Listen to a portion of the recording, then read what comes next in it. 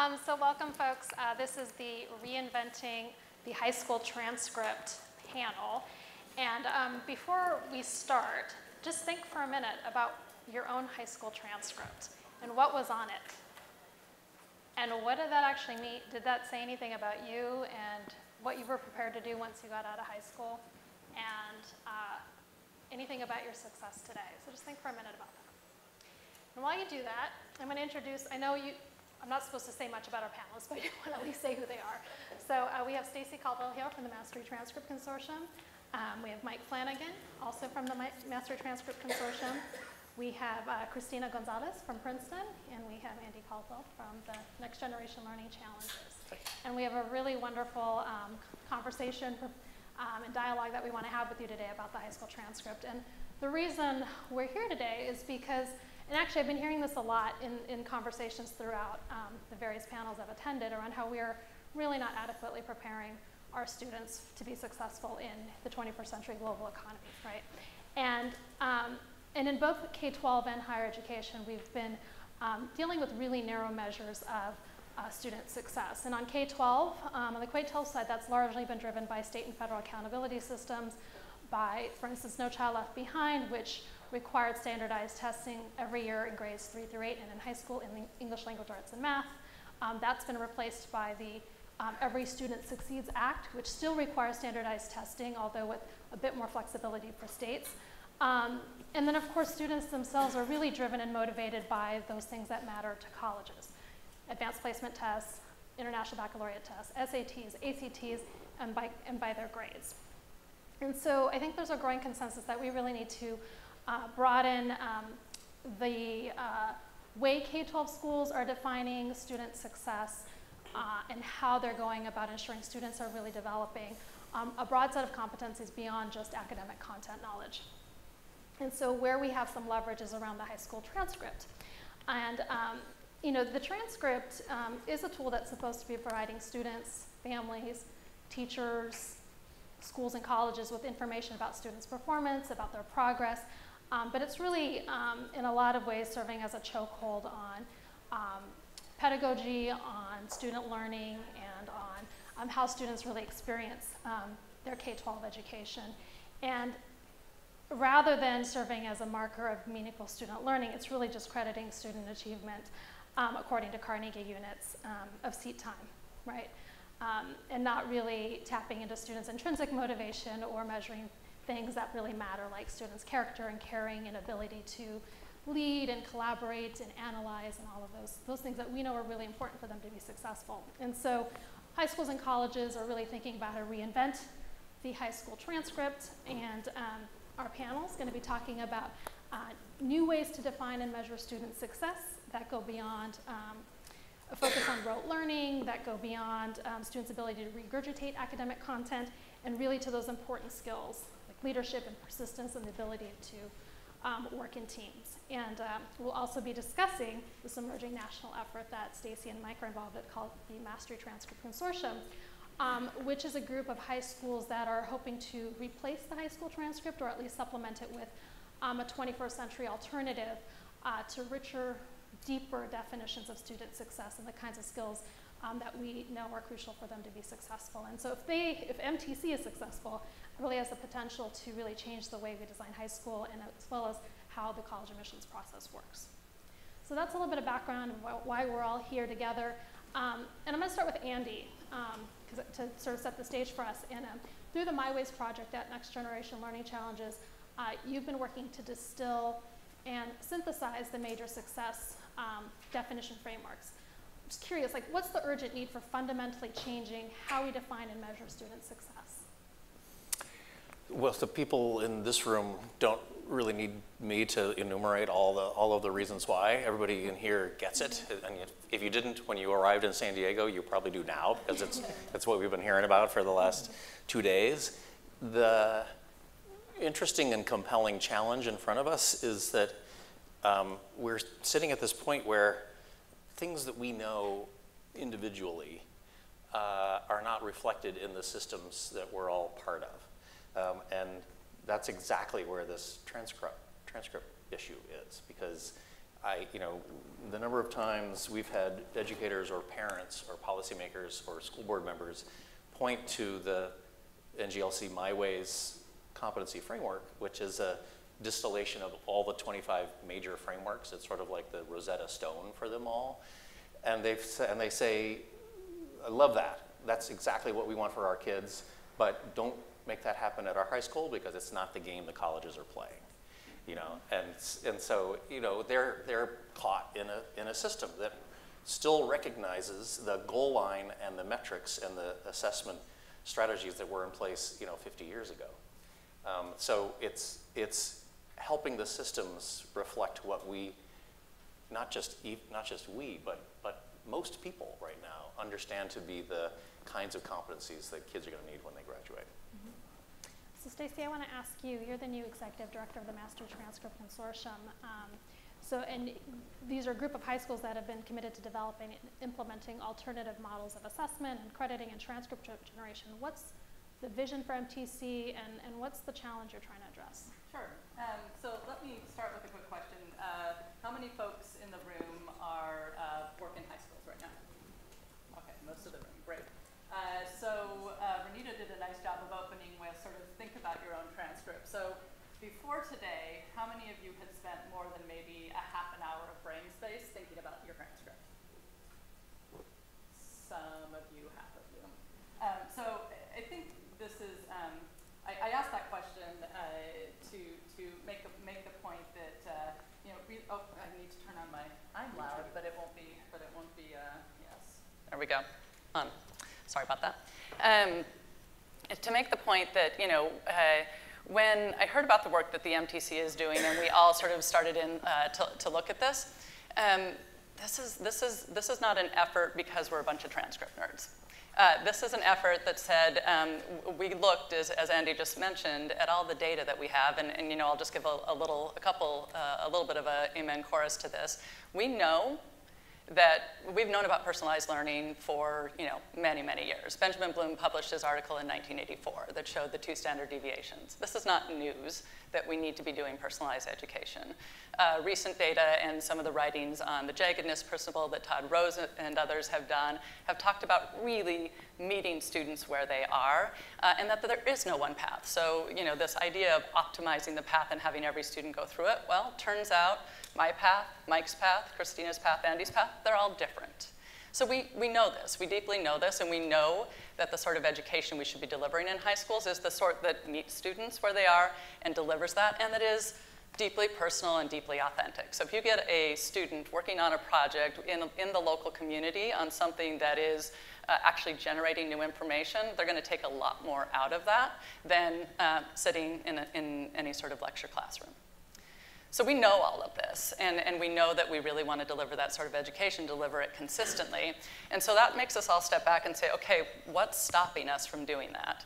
And really one of the big things that we feel like is stopping it is when you look at the college admissions process, and specifically some of the tools within that, such as the transcript, that puts a nice boulder in the way. So schools that are taking the risk and doing this innovation have to turn around, and I've heard many of them talk about it as essentially lie about what the students have done. So take these really rich experiences and turn it into a grade and a traditional class name. So the MTC is a collection of high schools. We're about 181 right now and growing, built around this idea of, hey, we want to deliver this right education, so let's go right at redesigning and moving one of the boulders. So we like to talk about ourselves in sort of 3 dimensions. The idea is that concept that I just talked about, the idea of changing teaching and learning. The tool that we want to build is a transcript, and I'll let Mike talk a little bit more about that, but we're trying to, through design and technology, design something that is easy for colleges to interpret and read, but makes the room for high schools to deliver the content that they think is most important. So they can deliver against the competencies that they want to do using many of the frameworks that Andy and others have talked about, but the colleges can read it. But then I would say this is a technology play, but it's also, frankly, it's a network play. The network is hugely important here. So we are growing the number of high schools that we have in our group, and that will be hugely important to the conversation. So the more that we can bring to the table a rich and diverse set of high schools, the more when we go have the conversation with colleges, we'll be welcomed into that conversation. So the goal and the vision would be, we have this network of high schools, we have a network of colleges, we figure out a way to actually have that conversation in a real way, because everybody wants to make this change, but the systems are sort of in the way, and I think if we pull those two networks together, we'll be able to deliver something that actually lets us make that shift to the transcript and enables a lot of the innovation that's already going on. And I'm going to come back to with a couple other questions, but I want to ask Christina, you know, it's obvious that it's important for this effort to move towards a mastery-based transcript to proceed in a way that's informed by what colleges and universities want and what their admissions offices want. And so in your role at Princeton, you're working with students, especially first generation, underrepresented students who are making the transition into Princeton.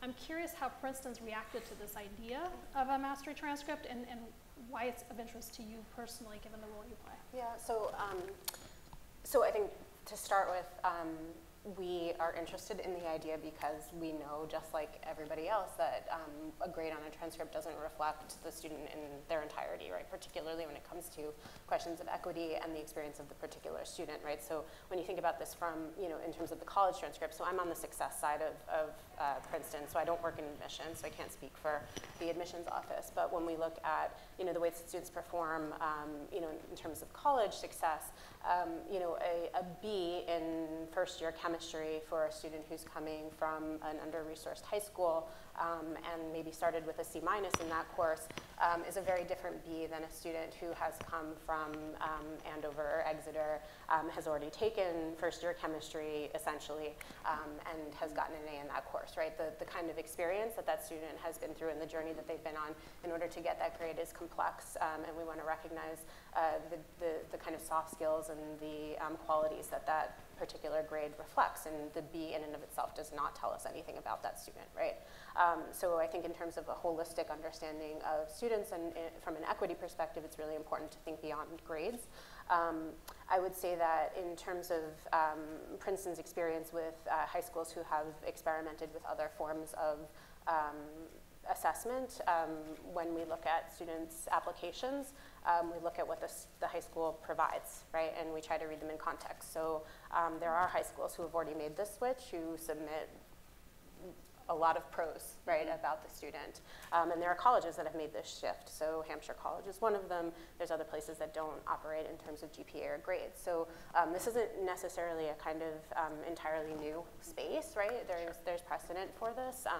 And I think it's important to consider you know, what this means in terms of how we're able to understand what our students need when they hit the ground in our institutions, right? So more information for me from an advising perspective is great, right? Because it helps me have a conversation with a student in terms of, okay, so if you're entering into, you want to be pre-med, which math classes should you be taking? I have no idea right now if a student gets a B in calculus, what that means about their actual, what they've learned in the classroom, right? All I know is that they passed calculus, and even if it's an AP calculus grade, right, I don't actually know what that means in terms of what they've learned other than their test scores. And we know that grades and test scores carry with them all kinds of implications in terms of bias, right, both in terms of test design and in terms of the unconscious and conscious bias that instructors and assessors bring to that grade. So I think it's an interesting space.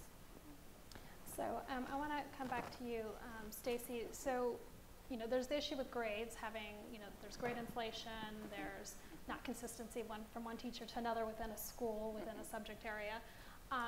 How do you guard against that in this new system, right? Do you have the same potential drawbacks? Sure, and Mike, I'll punt to you for a second to think about some of how we're doing with this design.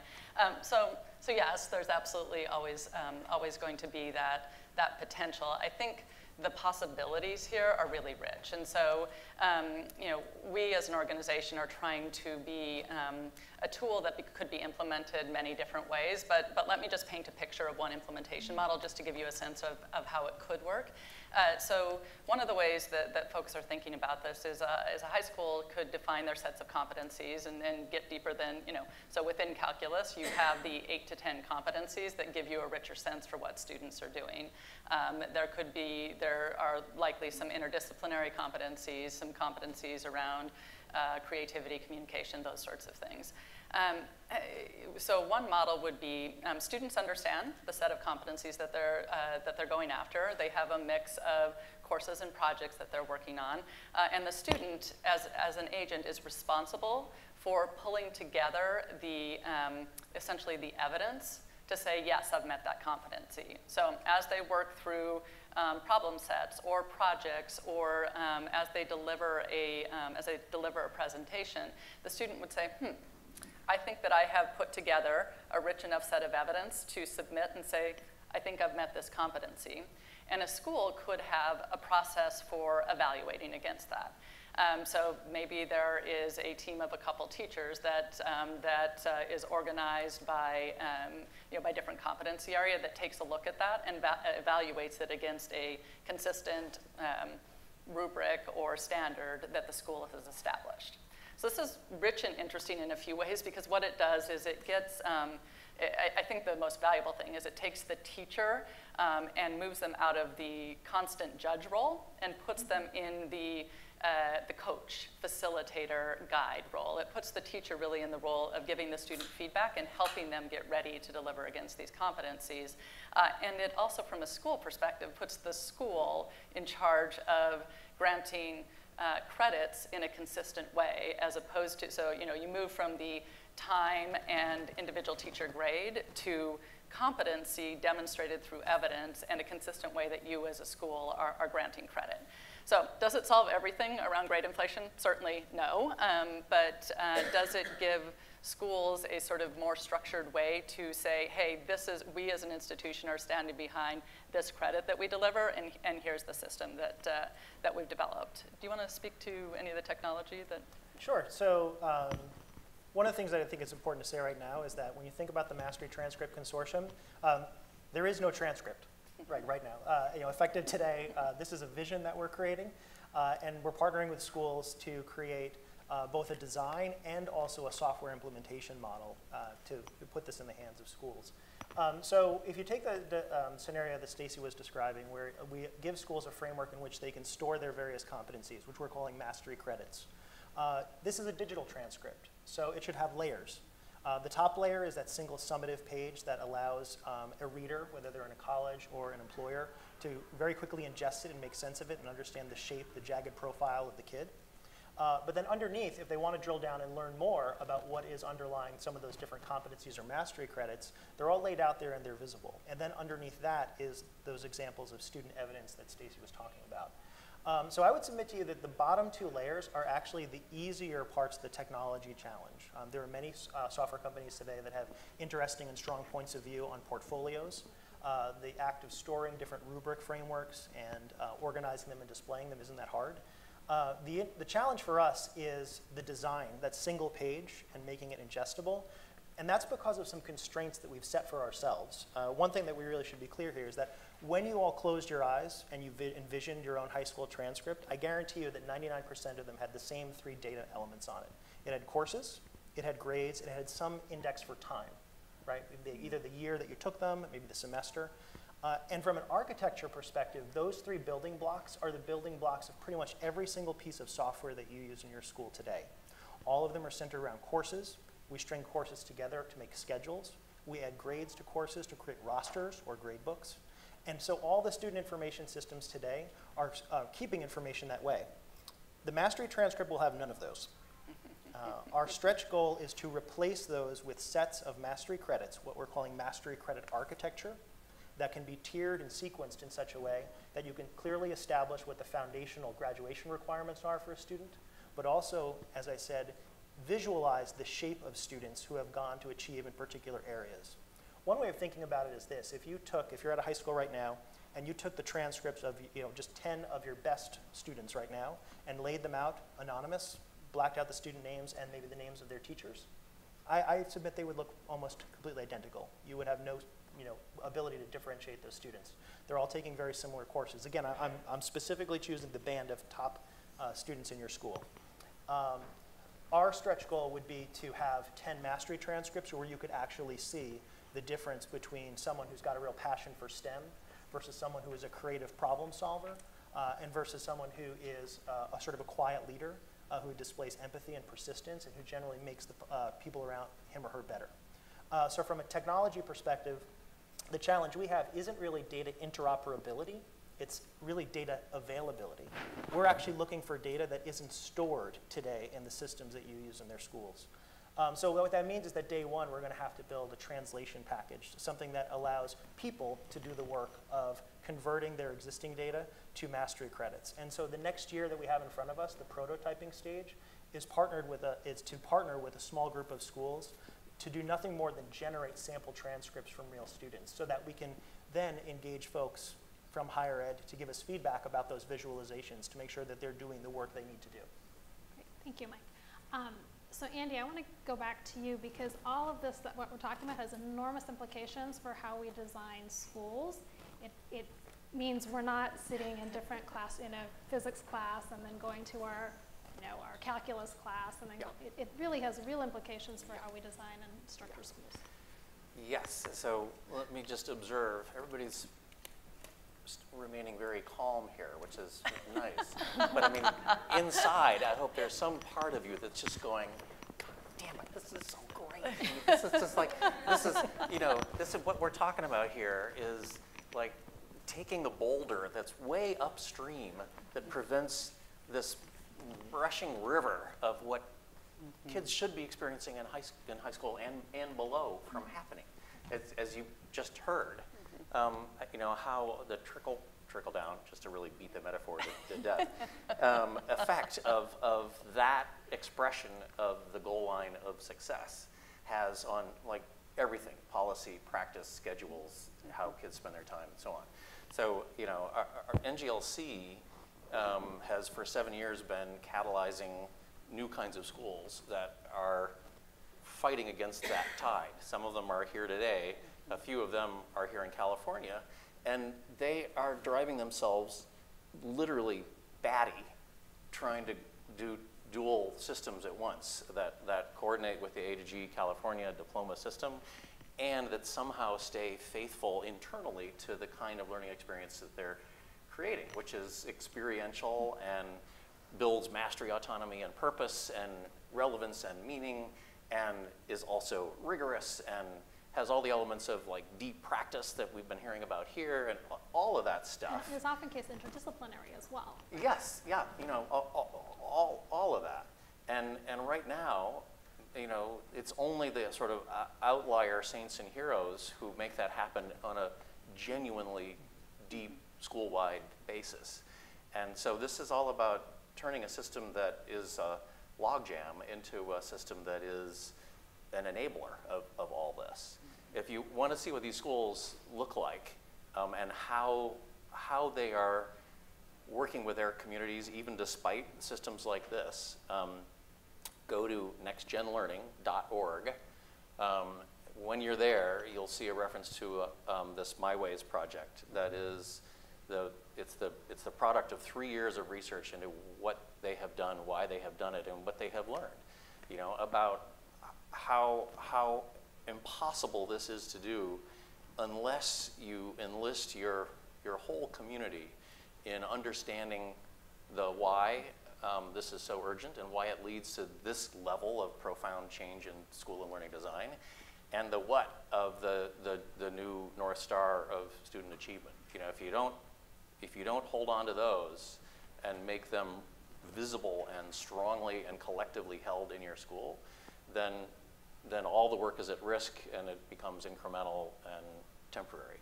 So go there, nextgenlearning.org. Thank you. Plug in his organization. So so that's a really good question, right? We got to bring communities and parents and families along, and I'm curious how MTC, how you're doing that, because as a parent in this audience, you might be wondering, well, okay, if we move to this mastery transcript, will colleges adopt and accept this new model? Are you messing with kids' ticket to college if you totally change this without bringing parents along and bringing colleges along? So how are you working with these different constituent groups? Sure. So, first I guess I'd say let's recognize that this is not a monolithic conversation, right? So independent schools who have students who are sort of deep into the very competitive admission space. Parents have a set of concerns.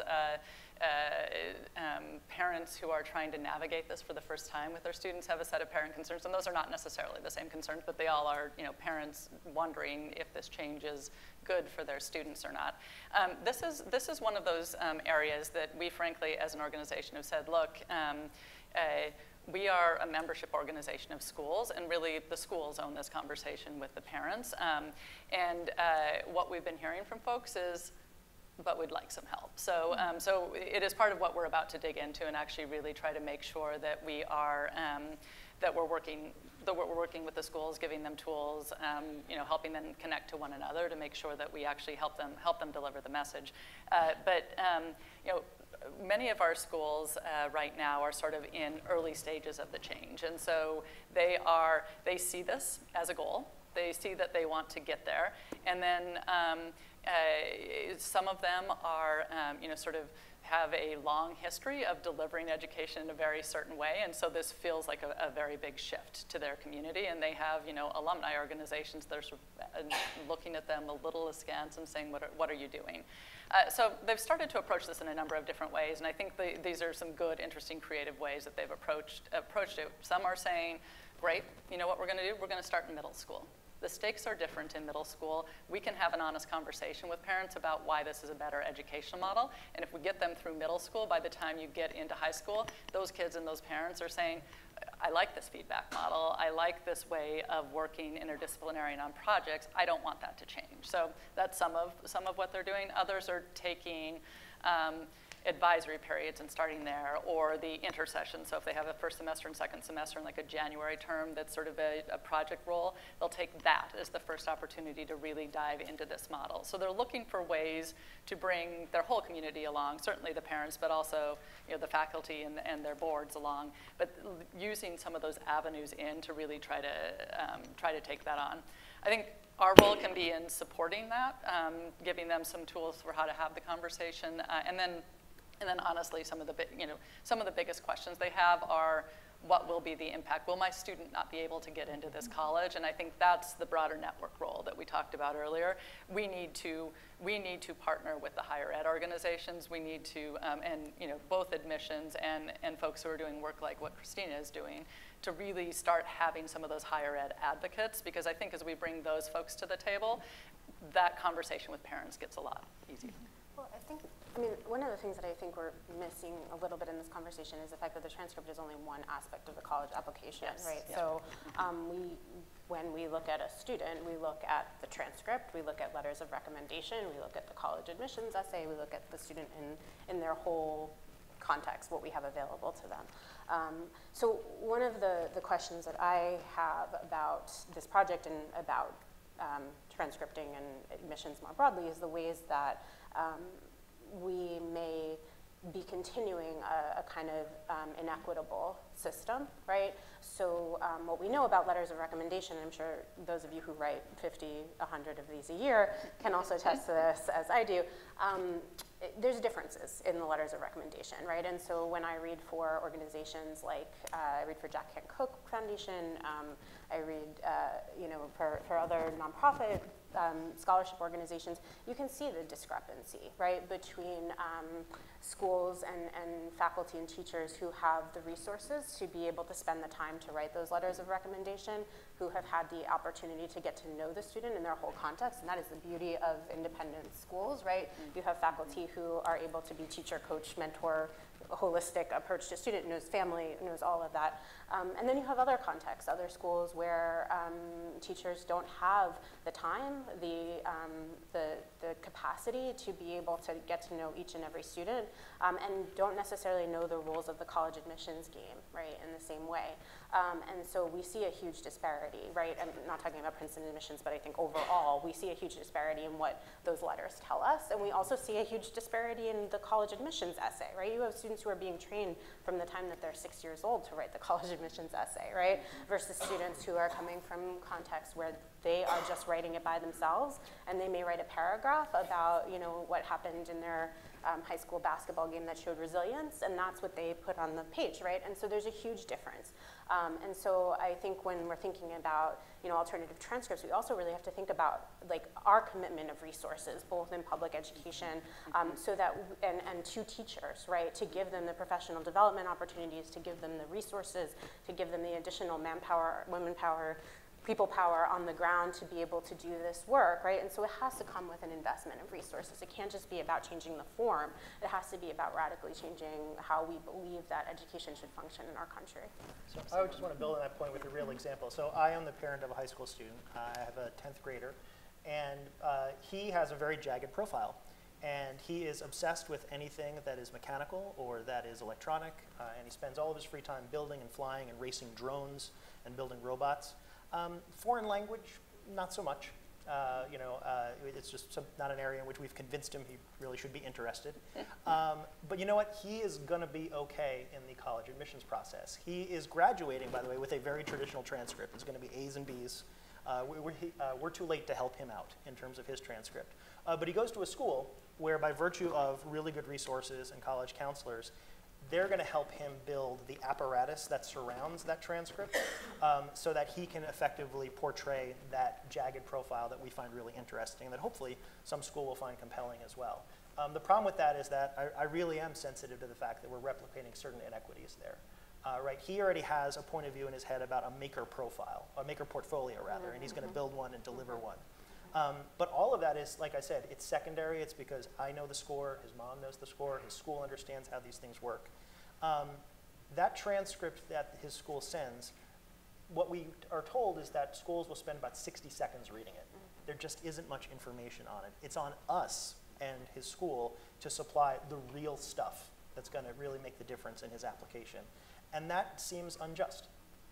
It feels like we should have a system in which everybody has the same tools and resources to display all of their rich experiences, not just because they come from particular experiences that are signaled as being valuable, but because they can demonstrate, no matter what it is they're doing, whether it's work experiences or things outside athletics, things outside the traditional classroom, all become an organic part of the profile that's being sent to, from their school.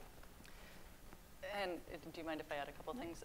So I think that's a great specific example. I mean, I think Christine, we as an organization could not agree more with what you're saying. We are an organization that started as a network of independent schools, and that was partly because the founder was an independent school head, and that's the folks that he knew, and partly because there was an active, sort of let's use our power for good here. We know that the independent schools are going to get the attention of colleges, so great, let's use that to start the conversation.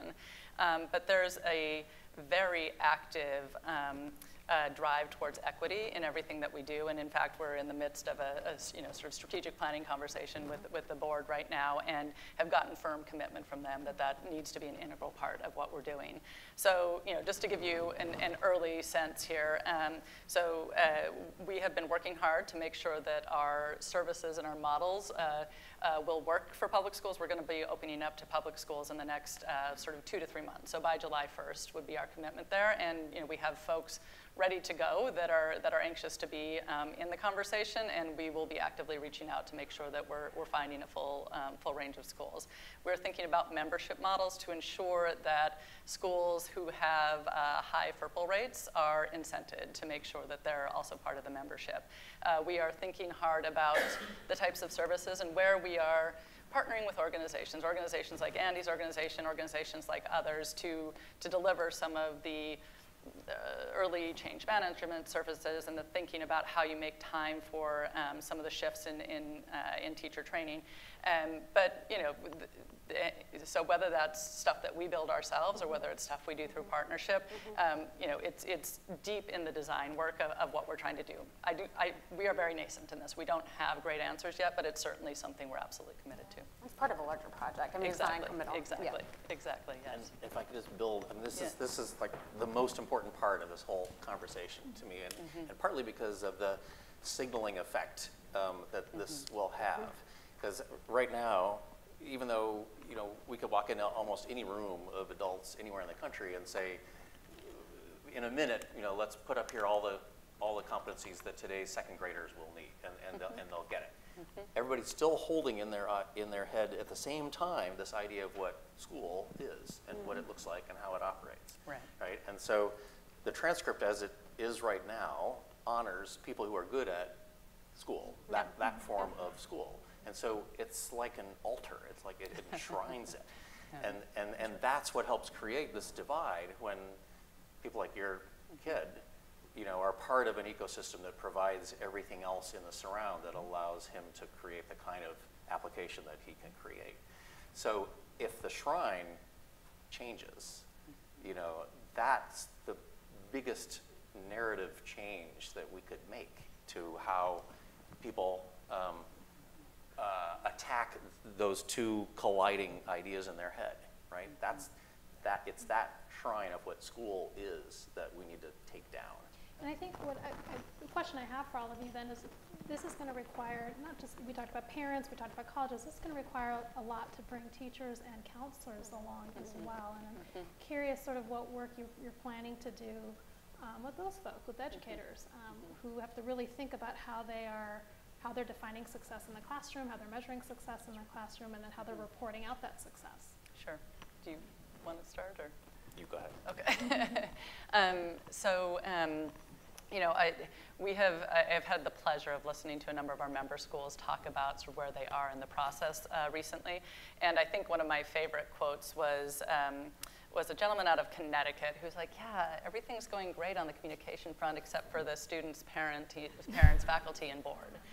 So, I mean, the reality of, we all know this is a great idea, but boy, do you have to sort of work hard to pull everybody along, I think is deep.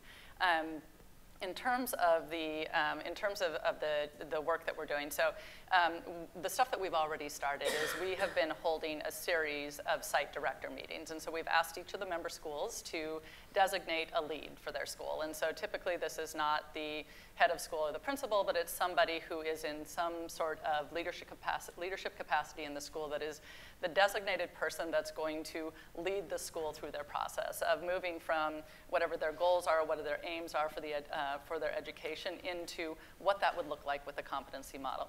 How are they, as an organization, going to really start this process? Are they going to choose one of those sort of entree points that I talked about? Are they going to try to sort of go full scale because they feel like they've got the sort of progressive mandate to do it? Are they going to do a school within a school and let parents choose? So those site directors, as they embark on this process, we get them together into these site director meetings. We just had one last week in the DC area. Pulled together, so last week it was a set of about 60 folks representing, I think, about 30 schools or so, where we take them through a two-day workshop of actually thinking about all of those efforts and thinking about where the change process starts and how you pull along each of the groups, but certainly the teachers. So how do you find the folks who are change agents and are going to go with you no matter what, and sort of put them into a group, but then how do you find the folks who are the skeptics and have the real conversation with them so that you don't end up with your skeptics and your traditionalists over here and your change agents over here, and nary the two shall meet, and now you've got factions in your school, but that you're actually thinking hard about that change process and the conversations that you're having to pull them along. So that's one example. Again, you know, we're about a year old, so all of this is, we will be building on all of these skills, but we're looking for ways in those site director meetings to guide them through a process, establish some community so they have other site directors that they can pick up the phone and say, hey, I know you're approaching this the same way I am.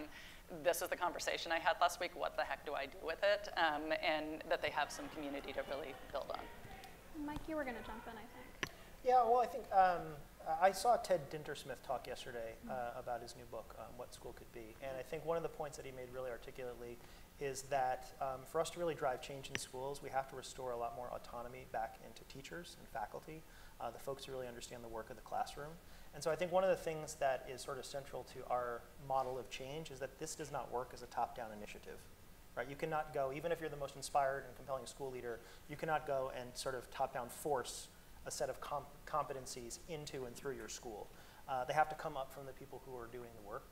And so I think our role is really as a facilitator to arm the folks who are site directors with tools and resources and templates, and also lots of examples. There is a built-in sort of commitment to sharing in our model. So if you just get very tactical about it, we expect that there will be schools who will create competencies that are very specific to their mission and curriculum. It has something maybe very unique to what they do and they're sort of their voice. So I'll give you an example. We have a wilderness school in Boulder, Colorado, and they have some competencies that are actually about physical readiness and the ability to survive in the wild. That's pretty distinctive. And if they decide that they want to go and build a set of credits around those, we can help them turn those actually into formal badges using some of the open badge framework so that they're literally shareable across platforms.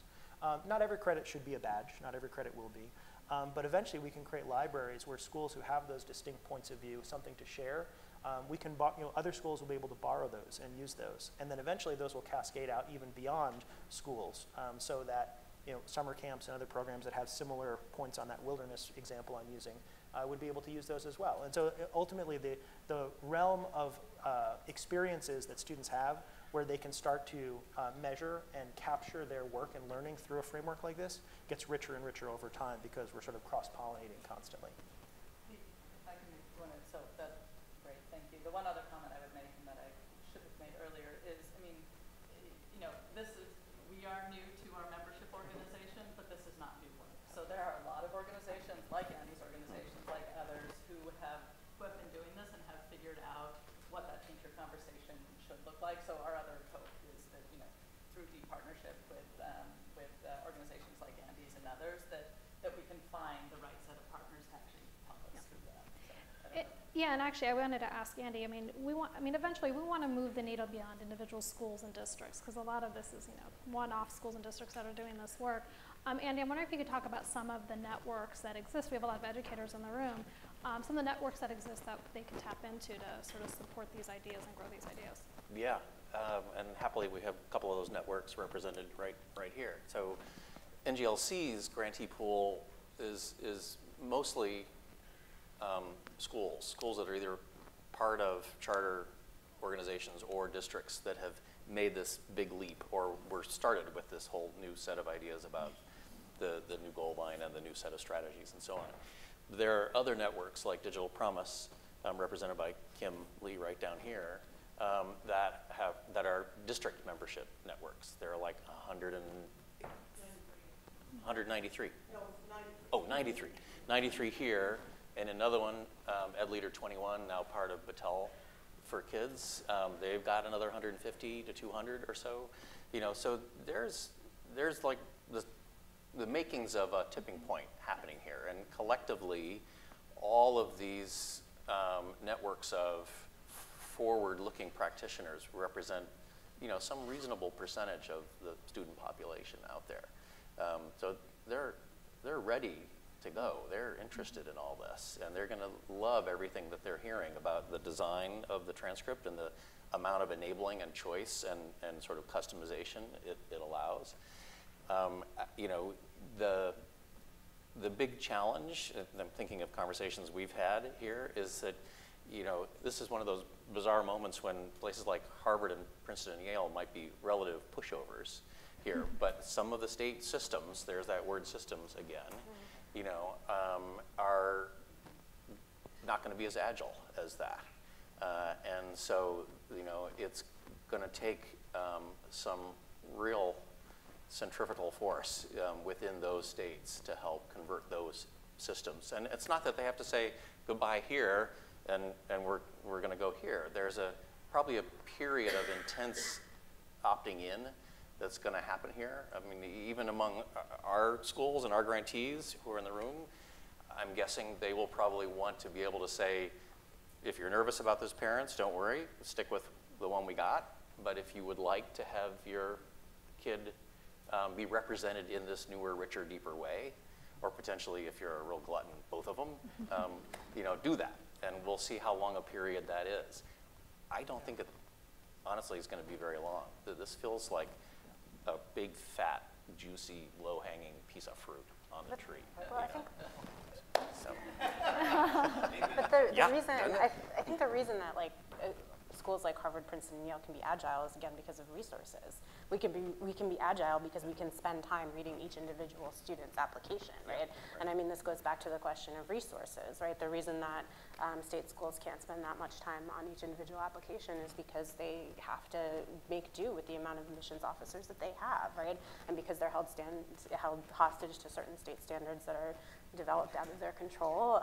And so I really think, you know, I mean, when you're talking about getting teachers on board, there's a lot of, I'm sure there's a lot of teachers here who would love to be on board, but again, questions of like, how do you have the time and resources to be doing it? Alternative assessment takes a lot more time, right?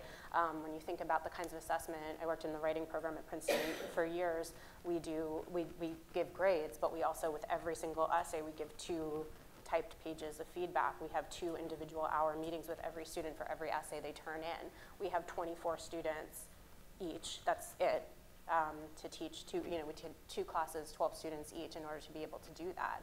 That takes a lot of resource investment, right, in the teacher and professional development in terms of just money, right?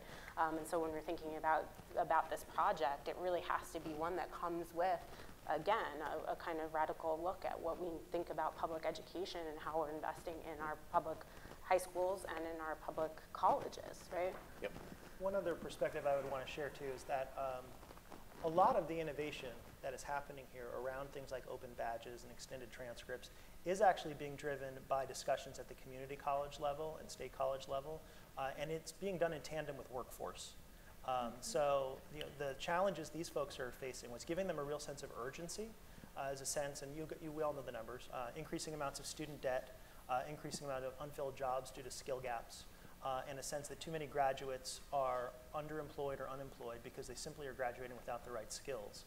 So there is a tremendous tailwind that is helping all of us because of the discussions that is driving around helping those schools signal very clearly what actual skills, what job skills, what 21st century skills their graduates have.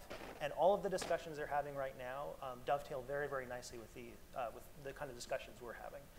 The change will have to happen in terms of what you said before, that alter of what skills are predictive of someone's success in college, their ability to produce academic deliverables in the traditional sense, and how predictive those are or aren't for greater success in life.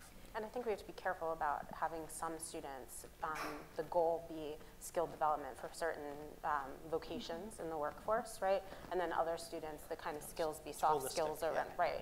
So we really have to be careful, I think, when we're having these conversations around badging and those kinds of things, that we're not creating 2 separate systems whereby one set of students are going to highly elite liberal arts institutions to become managers and everybody else is going to be a worker in a gig economy. And we were joking a little bit earlier about, is there a place we could actually have a little conflict to make this conversation interesting? I think we've got more violent agreement. No, of course, yeah. But I think that point is a hugely important one, and I think this is one of those places where one of these true student benefits we need to be watchful about. So when I think about the different paths that we're trying to make available to students and how we are trying to say, look, let's actually meet every student where they are and value the fact that students have very different profiles, and we should support that. There is a level of valuing of the individual in that I think is true and exactly what it should be. But that also comes with students, especially those students who we have most put into the system where we've told them to continue to check boxes. We're going to need a lot of guidance to actually understand that, take that on, make sure they're navigating all those individual challenges in a real way. And so I think that's one of those sort of maybe level 2 challenges, but I think we need to be really, in terms of building some equity and starting that from the beginning, we're going to need to be really aware that as we create these individual opportunities, we create a very big need to make sure that we're guiding students effectively so that they can take advantage of them and aren't just sort of packing themselves up into opportunities that aren't disrupting the ones they can take on. Yeah. So we have about 3.5 minutes, and I wanted to maybe let a couple people, I know people probably have a lot of questions, but maybe let a couple people ask, and then you can come up afterwards. So maybe I will be the contentious one here. I'll talk about this through my own parental lens, although I'm a researcher and I've looked at Simon and Schuster talking in part about this, but I've had my children 3 in different school systems, different schools, different countries even, and they've used this grading model. And I can tell you the teachers, only one of the maybe 2 dozen that they've had uses appropriately, and I feel like at the end of the year, at the end of the unit, they just check the meeting expectations. They haven't gone to exceeding. A lot of times they'll get approaching when the beyond expectation has been met. They don't know how to differentiate. And I'm not blaming the teachers because the teachers have a bandwidth situation. But I've seen my kids kind of be like, well, it's just a joke. The grades are a joke, the teacher's a joke. And I think that has an opposite effect. Yeah. So I guess, and I would really defer to Andy, but I think what I'm hearing in that question is, what does an implementation of this look like when it's done really in its best and most holistic? And I'm one of the best school districts in the country. Yeah. And what I think I'm hearing you describe is a version of this where it's really traditional classroom pedagogy, but it's got a different scale applied to it. And we're still using numbers, and we're still using traditional tests and quizzes. And I think one of the things that makes an event like this exciting for someone like me, who frankly is coming at it from a platform perspective, not curricular, is just the amount of discussions about different ways of running school. And so I feel you because I have students, kids who have had similar experiences. This is not a small lift. So we're talking a lot about equity, and this is all about independent schools. Is there any push to make this about traditional public schools and lobbying with state departments of education, because we have to change seat time requirements and traditional testing requirements to make everything project-based and much more real-world applicable, to be able to talk about whether kids can work collaboratively and think critically and analytically and problem solve and things like that. And so to me, that's a very big equity issue, because I looked and I see that all the schools that are members of the consortium are pretty much elite independent schools.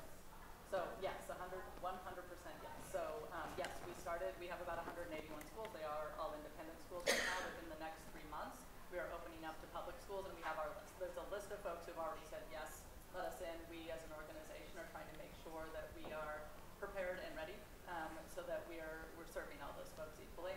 To your question of, what does that start to look like in the public school space, and is there a broader need for in sort of addressing some of the constraints within the ESSA requirements and other things? Again, yes, absolutely. I think first, helping schools navigate within the current systems, sharing models where schools have successfully navigated, and then longer term, as we build the tipping point, I think, yes, actually, with our partners, stepping into some of that broader conversation will also be something we feel like we need to do. So we cannot have the equity conversation if we are not doing that one. So we are actually at time. I want to thank our panelists. Feel free to come up and talk to them if you have additional questions. Thank you for coming.